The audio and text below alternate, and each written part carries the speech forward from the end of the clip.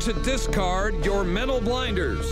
CounterThink with Mike Adams is now live on Infowars.com. Welcome to CounterThink with Mike Adams here. I really appreciate the feedback we've been receiving so far. The episodes are getting a lot of play, a lot of people sharing them. This is the show that gives you the opposite side of what you get from the legacy media, the lying mainstream media, as it used to be called. And today, the topic is Obama the traitor. And in this episode, which is based on an extensive amount of research, going to be looking into the various specific ways that former President Barack Hussein Obama has betrayed the United States of America. Now, what's interesting about this is that this is my own research.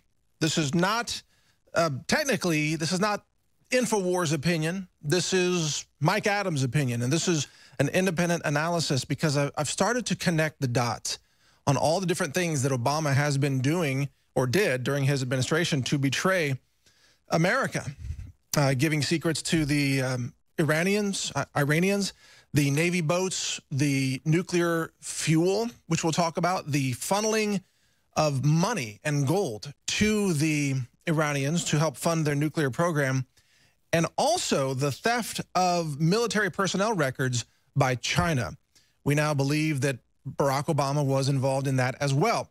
And keep in mind that this information is now emerging in the context of knowing that Barack Obama led the Spygate surveillance investigation, the criminal investigation into Trump campaign officials and President Trump himself. We now know that Barack Obama was engaged in treason, in crimes against the United States of America. In fact, I believe he was part, even remains a part, of a criminal conspiracy coup to overthrow this country, to nullify the results of an election, and to essentially betray the will of the people and push President Trump out of office, even though he is a duly elected president. So now we know that Obama is not just this innocent angel, this saint, this Nobel Prize winning, Peace Prize winning person that he was made out to be by the mainstream media. And the same media that, of course, said that Obama was the smartest person in the world, said that he was this beautiful, wonderful human being, says every lie that they can think of about President Trump. You know that they're dishonest. You know that they're lying, they're twisting, they're distorting all the time, but they also covered up for Barack Obama. Now, if President Trump had allowed, let's say, a U.S. military drone to be captured by an enemy of America, that would be front page news everywhere. But that's what I believe Barack Obama did, and the mainstream media covered it up. They covered for him. They allowed him to take so many actions that destroy, that contribute to the destruction of America, and they did that knowingly and willingly. The media did. They are complicit in this. We know, for example, that CNN is complicit in the Spygate scandal. We know that Robert Mueller and James Comey are complicit in covering up the Uranium One conspiracy, the true conspiracy, the scandal that allowed the Clinton Foundation to collect hundreds of millions of dollars in donations overall, while funneling, I think it was up to 20% of the U.S. uranium supply into the hands of Russia-controlled companies. No one that I'm aware of has ever connected all these dots in this way like we're going to do right here today on CounterThink. And I'm doing this at some amount of risk, if you think about it, because journalists are being killed all around the world right now. Journalists are being imprisoned, like in the UK. And the FBI is picking people up off the street in the United States and interrogating them to try to get them to turn against Alex Jones and Infowars. And if you're outspoken, you are being targeted. But I can't remain silent. And that's why I have this show, CounterThink, so that we can bring you independent analysis and truth as we see it. Truth that is in the interest of preserving this constitutional republic and saving America from globalists and traitors who are trying to destroy it from within. So stay tuned. We'll be right back after this break with more on CounterThink with Mike Adams.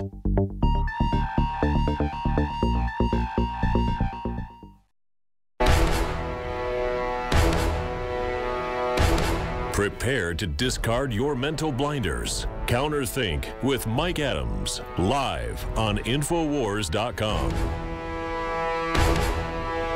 If I told you that a former president of the United States acted with malice to deliberately share key military secrets with enemies of America, you might be surprised to hear that unless you know the true history of Obama.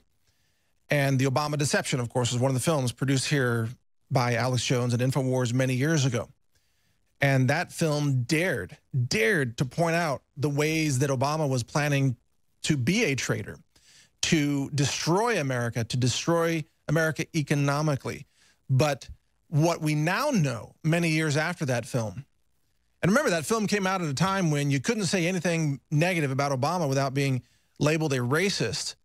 Even if you just disagree with his policies, you didn't disagree with his skin color, you didn't disagree with his heritage.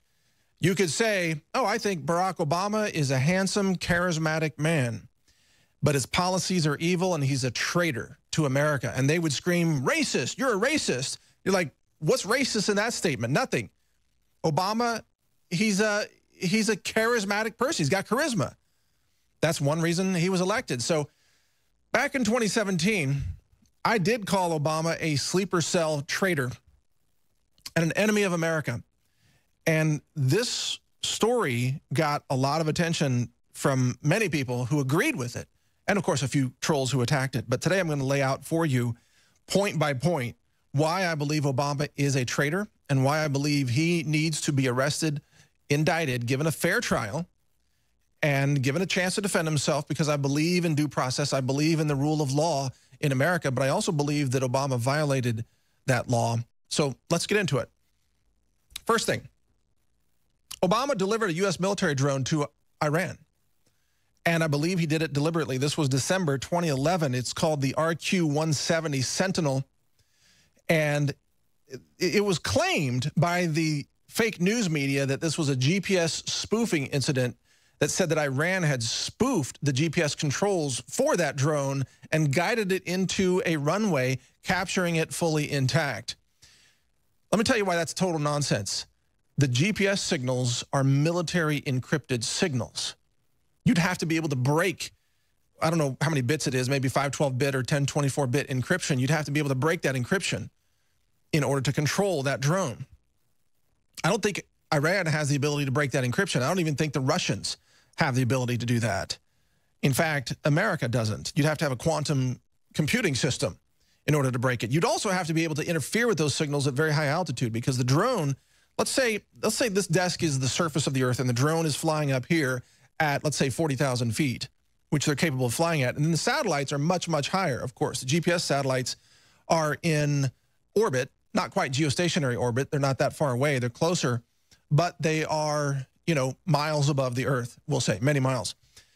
You'd have to interfere with the signals between the between the satellites and the drone. So you'd have to interfere with the signal up at very high altitude. I don't think Iran has the ability to do that, and I don't think they have the ability to break the encryption. I think the whole thing was faked, and I'm not the only one who thinks so. And by faked, what I mean is I think that Obama's military, some traitor inside the military, guided that drone into the runway at Iran and landed it there and gave it to the Iranians, and that was done on purpose. Now, I'm not the only one who believes this. Michael Savage, from his book, Scorched Earth, also believes the same thing. And he said that an agent did it to us with one of our most advanced drones 2 years ago. He wrote this book, what, in 2013 or 2014 is when it came out. And in that book, Michael Savage was also talking about Obama delivering the U.S. Navy vessel to Iran again. So we have a second incident. January of 2016.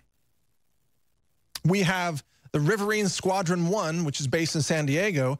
10 U.S. Navy sailors were taken hostage by Iran as they captured this ship, which was said to have just sort of conked out and run aground. Actually, I'm sorry, it was two ships, two Navy Riverine boats, not ships, but small boats. They have advanced navigation gear, and so they have valuable technology on board that the Iranians wanted to be able to capture. In addition, this helped create an incident that made the United States look weak because the 10 sailors were required to go on camera. John Kerry apologized to Iran, and then Obama followed up with another apology, making it a massive propaganda win for Iran. And why is it that the drone and 2 riverine boats both ended up in the hands of Iranian officials? The answer is it's not a coincidence. This was all done on purpose because Iran confiscated the GPS gear out of those boats before they released the boats back to the United States.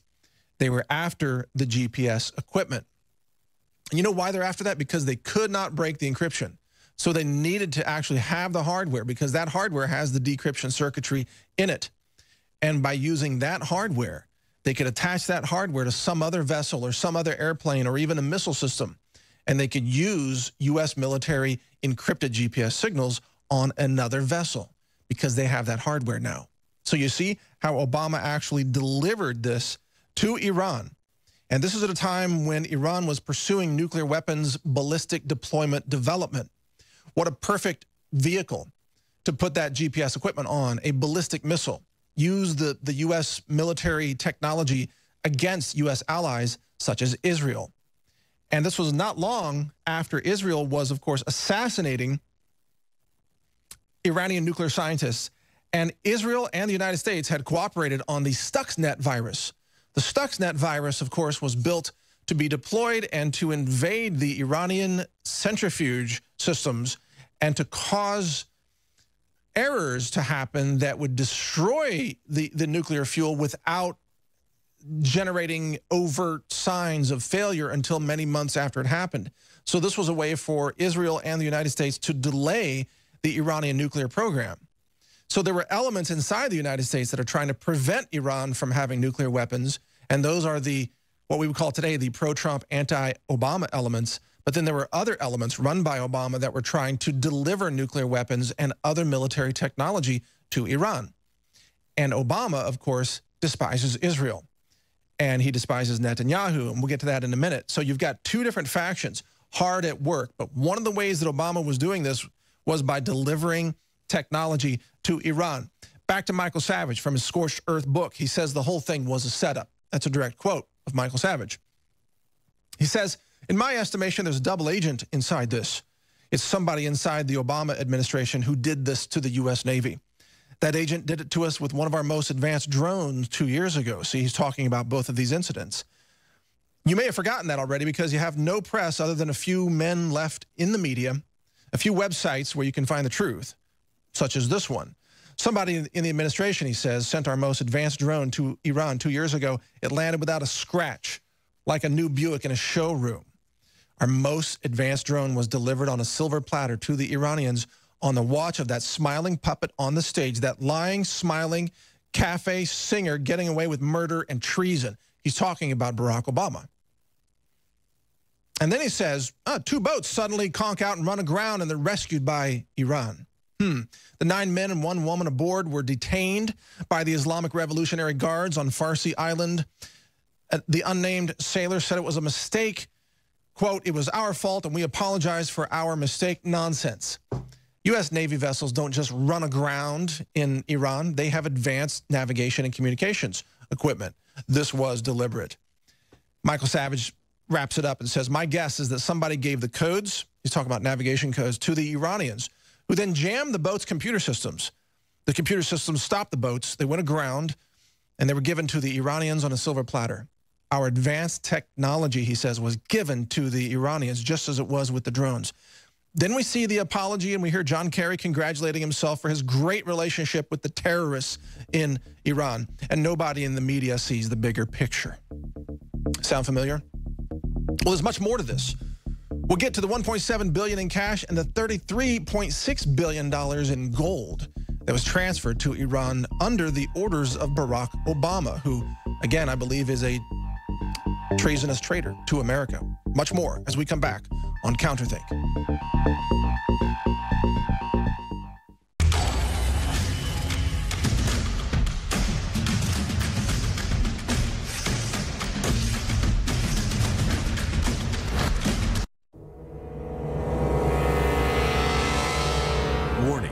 Take the red pill before viewing.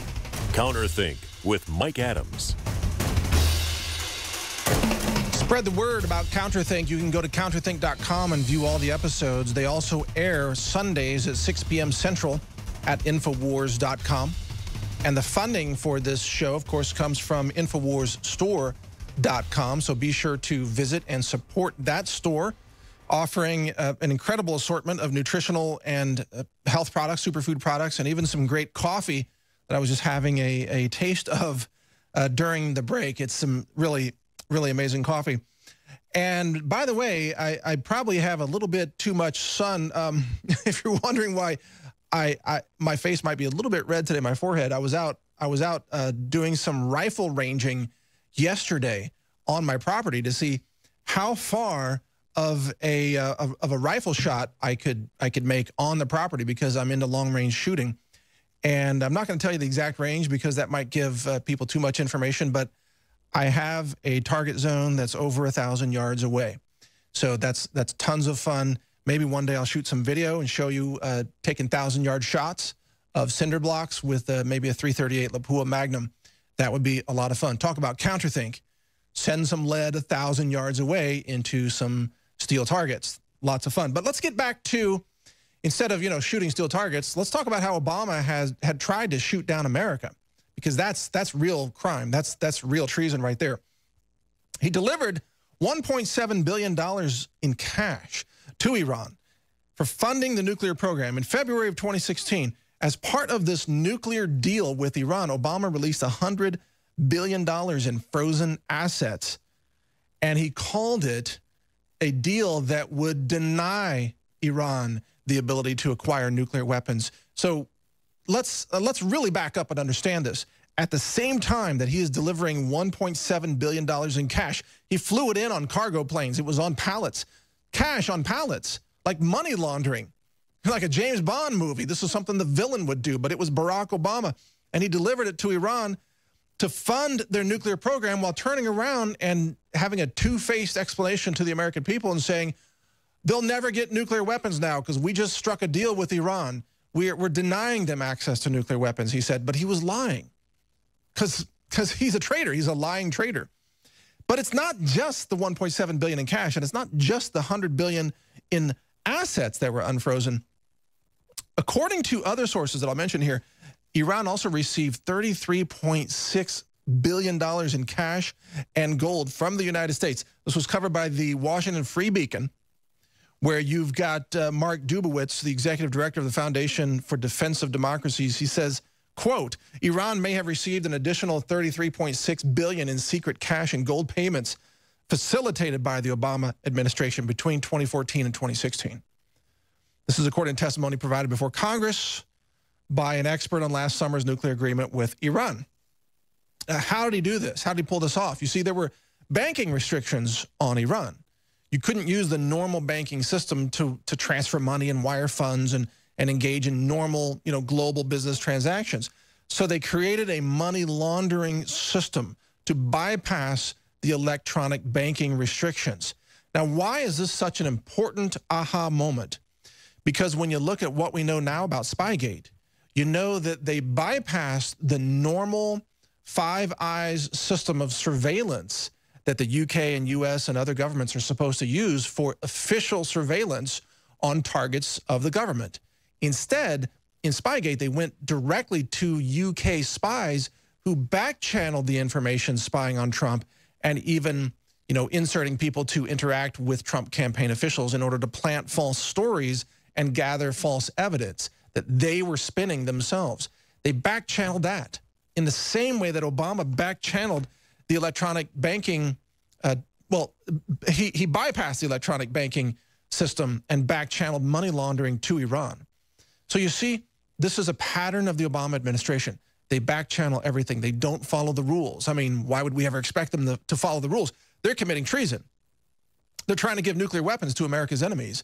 Enemies who, John Kerry was recently spotted John Kerry has done deals with an Iranian leader who was recently spotted shouting on a video, "Death to America." John Kerry's, you could say, best friend, BFF in Iran, was shouting death to America. And Obama was thinking it. Obama was doing it from the White House. And John Kerry was someone who was helping to carry this out, helping to embarrass America, and helping, no doubt, to pursue the money laundering. And this is, I don't have any proof on this next statement here, but in my assessment, I believe that people like John Kerry and probably Hillary Clinton and maybe Barack Obama were getting massive kickbacks from Iran. Because we're talking about up to $33.6 billion in secret money laundered cash and gold going to Iran, plus the $100 billion in unfrozen assets and other funds that we'll talk about here in a second. I think there were kickbacks to these people. Because you notice when President Trump pulled us out of that bad Iranian nuclear deal, who screamed the loudest? It was John Kerry, Hillary Clinton, Barack Obama. But especially people like Kerry. Why were they screaming so loudly? Why is it such a big deal to them? I think because they were getting kickbacks. Again, I can't prove that, but it would fit the pattern of what we're covering right now, and I believe that needs to be investigated in more detail. But getting back to the money laundering, they bypassed the formal financial system, and they used cash and they used physical gold.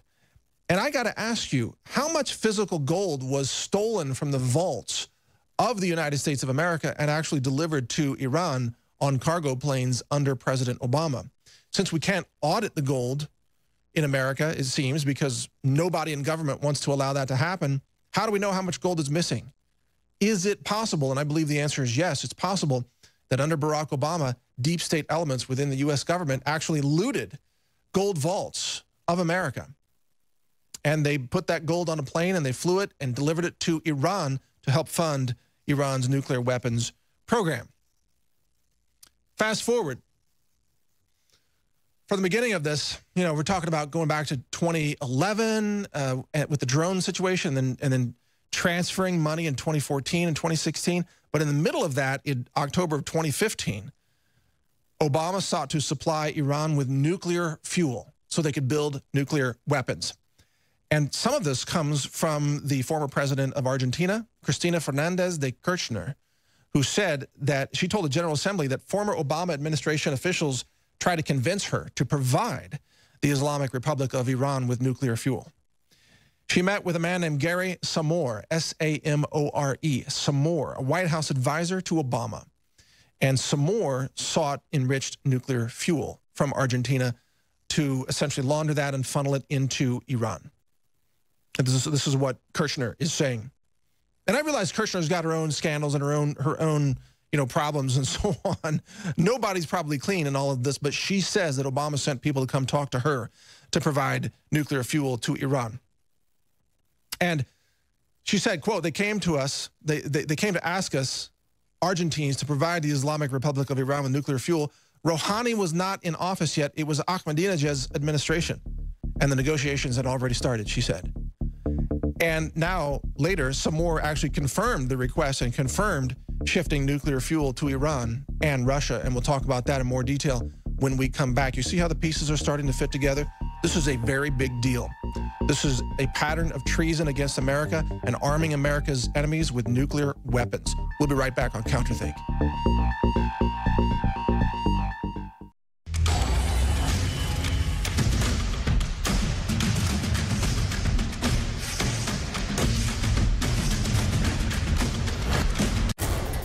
Countering the brain-dead propaganda of the status quo. This is CounterThink with Mike Adams, right here on InfoWars. I don't know what the complete role of Gary Samore is in all of this. I think that deserves more research. But he worked for Obama, and he confirmed this request of shifting nuclear fuel to Iran and Russia. And this was done by, here's how it was done.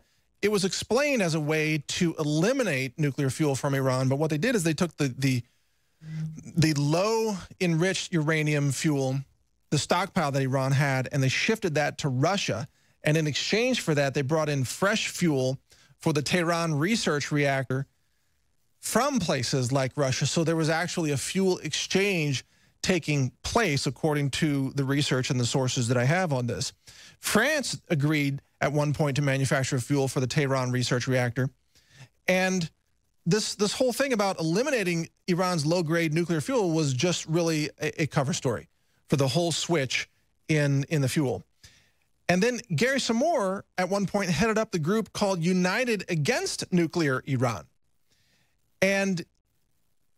But he quit that organization to join Obama's pro-nuclear scheme at one point. So think about this. This man, again, we need to do more research into Samore and find out where he is in all of this. But he was against providing Iran with nuclear weapons, but somehow then he joined Obama's team, which then provided Iran with nuclear weapons, fuel and know-how, and the funding to build nuclear weapons. Now, Samore, by the way, is the author of the so-called Definitive Guide to the Iran Nuclear Deal at belfercenter.org. That's B-E-L-F-E-R, belfercenter.org. You can read his guide to the Iran nuclear deal. But let's move on. Maybe that's a subject that we can research in more detail for a future show. Now, as all of this was happening, keep in mind that Barack Obama was directly interfering with the elections in Israel. He was trying to defeat Netanyahu because, of course, Netanyahu is pro-Israel and has a good relationship now with Trump, or, Trump-like forces in America at the time.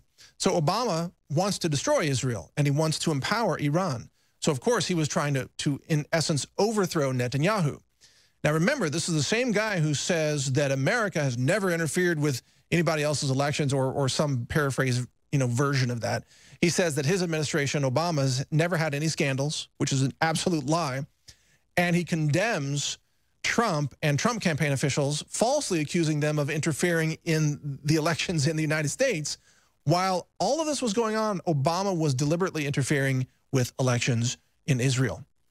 So, wow, talk about speaking with a forked tongue. The Obama administration funded a $350,000 grant for a campaign infrastructure initiative to overthrow Netanyahu, and the grant was made to the One Voice movement, which launched its program called Victory 15, or as it was known, V15. And this was covered on CNSnews.com. The State Department, under the U.S. Senate Permaculture Subcommittee on Investigations, literally, there is a group called that, PSI is what it's called, PSI. Yeah, sound familiar, like a PSYOP, but it's PSI, the Permanent Subcommittee on Investigations. PSI gave $350,000 roughly in U.S. taxpayer-funded grants to a political group in Israel.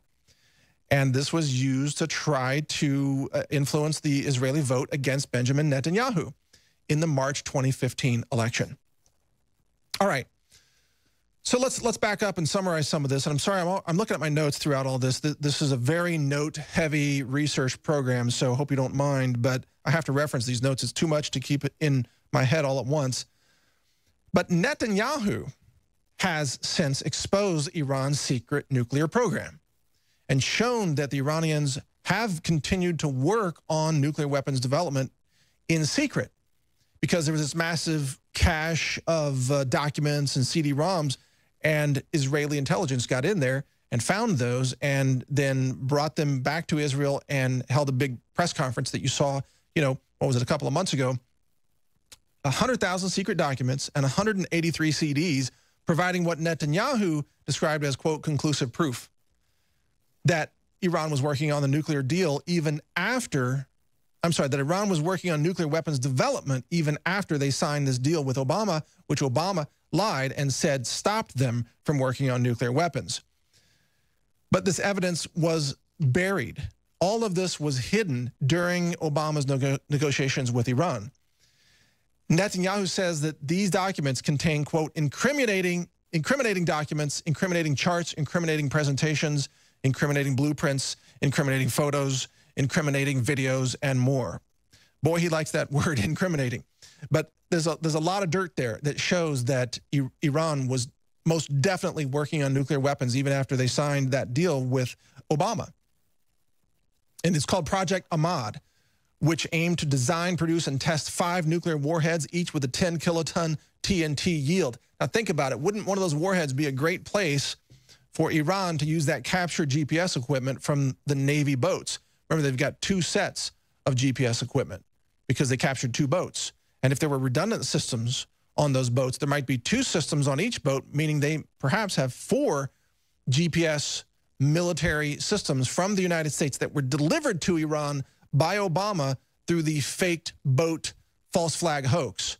Plus, they've got GPS equipment on the drone. So now they've got 5 sets, conceivably, of GPS equipment, and they wanted to build 5 nuclear warheads during Project Ahmad. Are you starting to put the pieces together? You see why these dots have to be connected? All right, now we start, then we get into Uranium One and the Robert Mueller cover-up and the James Comey cover-up and the Hillary Clinton Foundation. There's so much. I'm gonna have to keep moving on this just to make it in the show. There's so much. This should be several hours, but Obama knew Russia was providing nuclear know-how to Iran because, you see, Iran needed nuclear technical information to build the bombs and build the missiles and the delivery systems. They turned to Russia for that. John Solomon warned in an article in March of this year, 2018. He said that a former undercover informant provided evidence to the FBI during President Obama's first term that Russia was assisting Iran's nuclear program, even as billions in new U.S. businesses flowed to Moscow's uranium industry. Now, can you put up that infographic for this show? Because I want to show the flow of information. You see Iran there in the upper right-hand corner. You've got enriched nuclear fuel and technical know-how coming from Russia with Putin there. And then at the same time, you've got Obama with John Kerry and Hillary Clinton providing the military drone, the Navy vessels, the $33.6 billion in cash, and the nuclear weapons fuel via Argentina. So Russia was providing the know-how, and the Americans were providing the GPS technology for ballistic guidance systems, plus the cash to power this entire program. And as this was happening, Hillary Clinton was collecting hundreds of millions of dollars in the Clinton Foundation for rubber stamping approval of selling uranium supplies, a strategic reserve in the United States, to Russia-linked companies. And then after these people lose the election, they turn around and say Trump was working with the Russians. Well, I ask you, look at this graphic. Who's working with the Russians? It's Obama. It's John Kerry. It's Hillary Clinton. These are the people working with the Russians to give Iran nuclear weapons and guidance systems technology and funding and laundered money in order for them to be able to pull this off. But there's more. There's more. It's like an infomercial. Just wait, there's more. It's incredible. There was a payment network, according to this undercover informant who reported this to the FBI. Of course, the FBI buried it because of James Comey, right? They buried it. A payment network to move funds between Russia and Iran with kickbacks to Americans, just like we talked about a couple of segments ago on this show. Kickbacks to Americans. Yeah, this was part of what was reported to the FBI, but of course the media completely just discards all this information. The United States was also providing favorable decisions to the Russian nuclear industry in 2010 and 2011, clearing the way for Moscow to buy large U.S. uranium assets. And this was done under Uranium One, Robert Mueller, James Comey, the fixers for Hillary Clinton, the cover-up, the treason, and we're not even done. We got one more segment here on CounterThink, so stay with us. We'll be right back to wrap this up.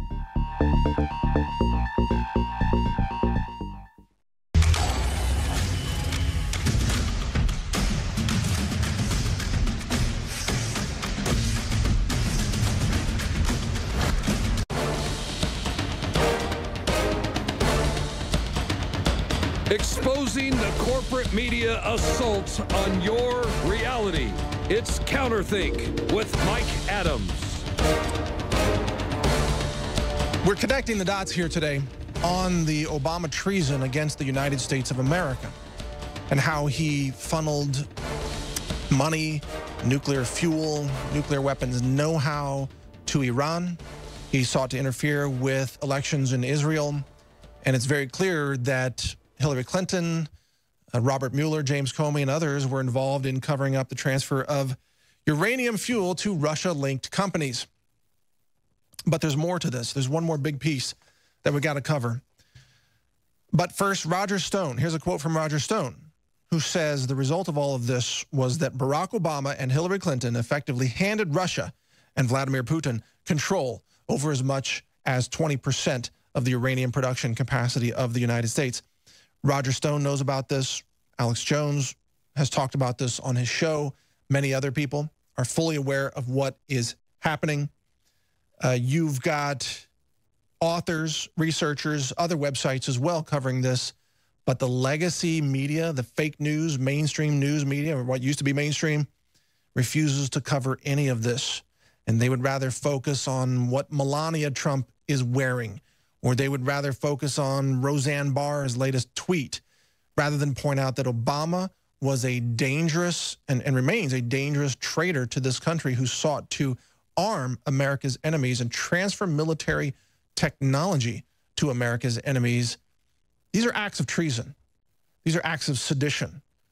These are just beyond normal crimes. These are crimes against the United States of America, and they need to be prosecuted as such or investigated as such, in my view. But there's one more big piece here. There was a hack of the Office of Personnel Management, OPM, and this hack allowed Communist China to acquire detailed personnel records of 21 million U.S. military personnel, including, by the way, fingerprints of 5.6 million military personnel in the United States. We are talking about social security numbers. We're talking about home addresses, the names, the history, practically a portfolio on all 21 million people. This is a treasure trove that can be used against America by America's enemies. And you can bet that Communist China is out there peddling this and trading it with other countries that are attempting to bring down the United States, and they could be building hit lists, assassination lists of who to assassinate in America based on what they found in that list. It's pretty mind-boggling, says Joseph Lorenzo Hall, the chief technologist at the Center for Democracy and Technology. He told the Washington Post. He says, I'm surprised they didn't have structures in place to determine the number of fingerprints compromised earlier during the investigation. But Obama had what was called a lack of urgency regarding the situation. They treated it like a PR crisis and not a national security crisis, said Senator Ben Sasse of Nebraska in response to an OPM statement regarding the theft of the fingerprints. And at the same time this was happening, Chinese President Xi was meeting with Barack Obama in Washington. So at the very same time that Obama was shaking the hand of this communist leader, he was allowing the theft of 21 million military personnel records to go to China. And then he was passive when it came to punishing China. He was passive. He did not punish China, and Obama allowed the system, the personnel in the military, to ignore repeated warnings of system vulnerability. He failed to adopt basic cybersecurity practices. And they wasted millions of dollars maintaining outdated technology, as if Obama was actually funneling money to keep the old systems up and running, knowing that they were vulnerable to hackers, allowing this transfer of technology to take place. And then in February, Cyber Command head Admiral Mike Rogers testified before Congress that China regularly violated an agreement that Xi and Obama had made earlier for Beijing to curtail its cyber activities. So you see, while Obama is telling America that I've ordered the Chinese to stop, hacking us and stop engaging in cyber warfare, in fact, the Chinese were actually cranking it up. And Obama was lying to America about that in the same way that he lied to America about what was happening with Iran. He said that they had stopped the Iranian nuclear development program, when in fact he funded it. So you put all this together, and here's what you have. Obama, think about this. At the same time that he was tearing apart America in terms of America's culture, that he was pitting blacks against whites in racial warfare and race-based animosity, at the same time that he was turning the American people against police in streets all across America, Ferguson and Baltimore and many other places, at the same time that he was gutting America's economy and celebrating the fact that he had millions more Americans on food stamps because they were jobless, that the economy was headed for a train wreck status under Obama, and it was all deliberate. At the same time that was happening, Obama funded Iran's covert nuclear program using U.S. cash that was laundered internationally and flown in on a cargo plane. He transferred U.S. military technology to Iran via drones, one drone, and multiple Navy ships. He allowed the breach of military personnel records to go to the hands of Communist China. He covered up all of this for Iran by falsely claiming that an agreement would prevent Iran from gaining nuclear weapons, so he had a cover story. He fueled the nuclear weapons development by allowing the Uranium-1 scandal to go down, which was also covered up by people like Robert Mueller, and it involved big paybacks to Hillary Clinton via the scandalous donations to the Clinton Foundation, which is a massive racketeering and criminal money laundering fraud. But this fuel was then whitewashed through Russia to provide enriched nuclear fuel to Iran. And in doing all of this, Obama conspired with America's enemies. And he did it while lying to the American people. And the press in the United States was complicit in all of this. Now, that's my report. I barely fit it in an hour.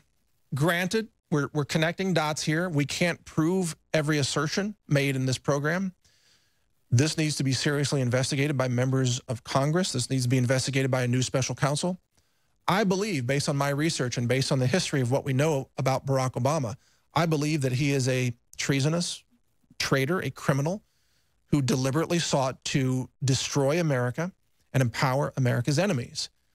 I believe that he lied about his entire history, that he is a fraud, and that he continues to be a threat to this country, and that he must be investigated and indicted and given a fair trial. Like I said, we're not here for, mob justice or anything, given a fair trial, but the evidence against him is overwhelming.